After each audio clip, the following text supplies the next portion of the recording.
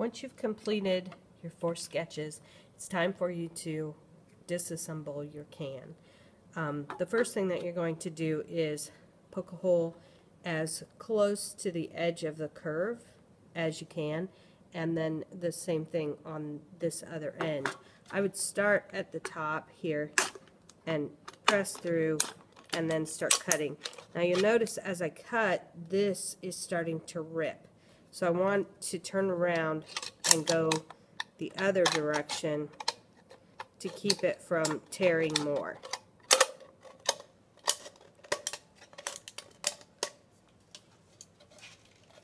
And I'll cut that ridge off all the way around, right along that edge. I can trim this later in just a minute to make it smoother.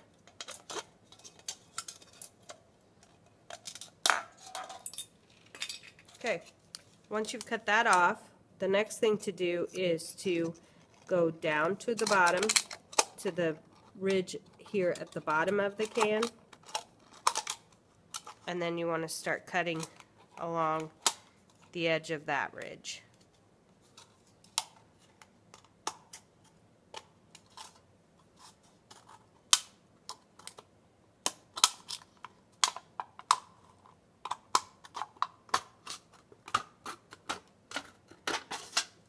And if you hold this, you'll notice that it starts to unfold as you cut it.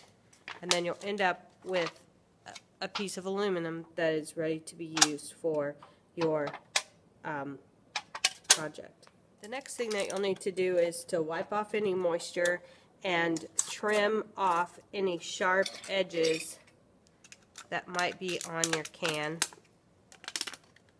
so that it doesn't, your fingers don't get snagged against it.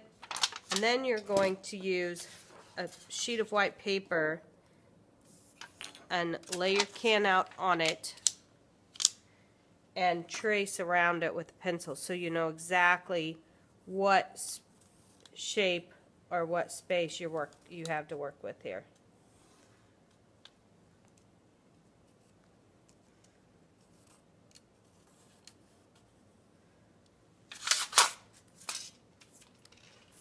And that's my shape. Using the photograph, not your sketch, but the photograph, you're going to begin working on your sketch.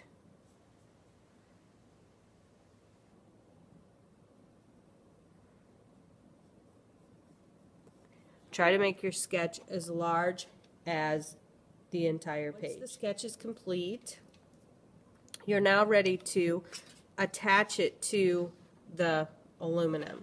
So you will take the aluminum,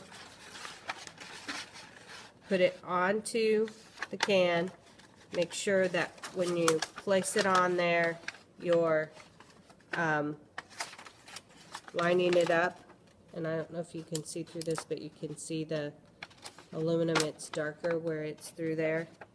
Line it up with your lines, and we will tape it down so that it doesn't move around.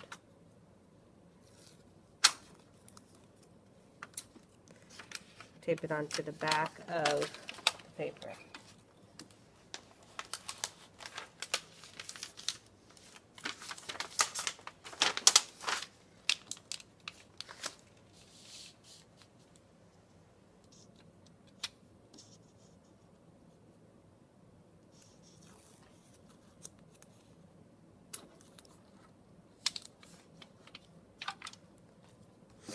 Now you're ready to start the drawing. You need a magazine, and there is a bin full of magazines at the back of the room.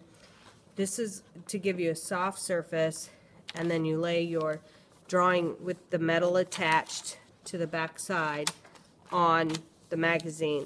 And you're going to start by drawing your lines, and you want to press really hard on these lines, and you'll feel it denting into the can. Pressing really, really firmly. Once you've completed that, You can remove the can from the paper, and you should be able to see the drawing through the paper. Through the aluminum. And what you're going to do now is you're going to be using a metal tooling tool. It's an embossing tool. Looks like this. You'll have to check them out with me and then check them in at the end of class. But you can draw on here kind of, I'm making little marks to create fur. Where the eye is, I can just shade inside, pressing hard.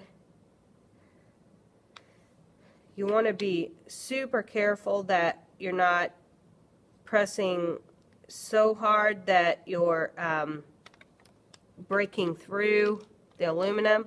And what I usually do is I have everybody test how hard that is, how many times you have to go over it before you actually break through. So you want to make sure that you're not doing that like where your animal isn't. Don't do it on the animal, but you can test how strong the aluminum is so you kind of have an idea of what it is you need to do. I'm shading in to make the animal stand out. If it has fur, I'm making the shading is little lines of fur, and I flip it over and take a look at what I've done, and then I can flip it back and continue working until I get the entire animal completed and ready to be cut out. Just continue working with making sure that the texture shows up. And as I do this, he's going to start to pop out of the aluminum. Okay? Once you've completed your metal sculpture, the tooling part of it, it's time for you to cut it out.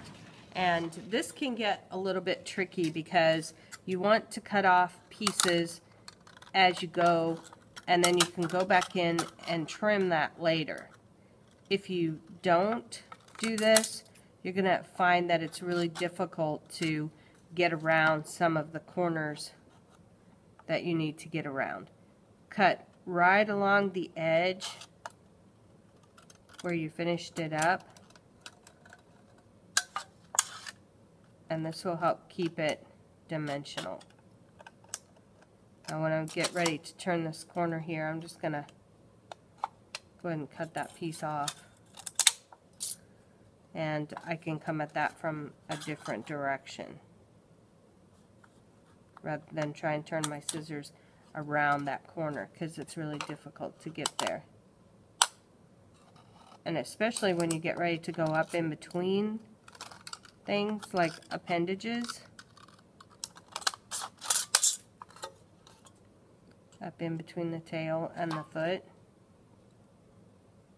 Here, I'm going to cut one section, and then I'll cut in from the other side here.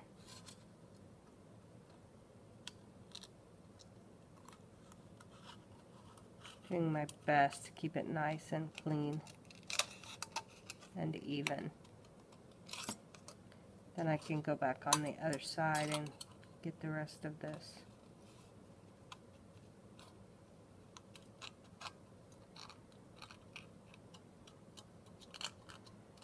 It's very difficult to get good cuts sometimes, so just have to go kind of slowly, cut off big chunks. I'm going to use some heavy-duty all-purpose glue called E6000 and a couple of paper clips to attach this to the board. I'm going to flip it over, put some of this glue here at the feet, and the tails. That should hold it fairly well. And line it up on the board.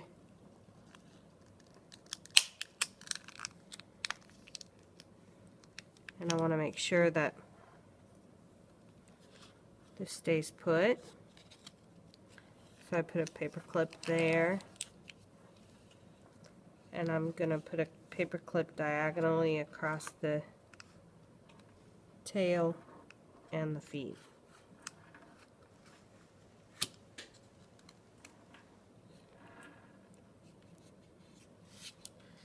And that should hold it down. Let it dry overnight.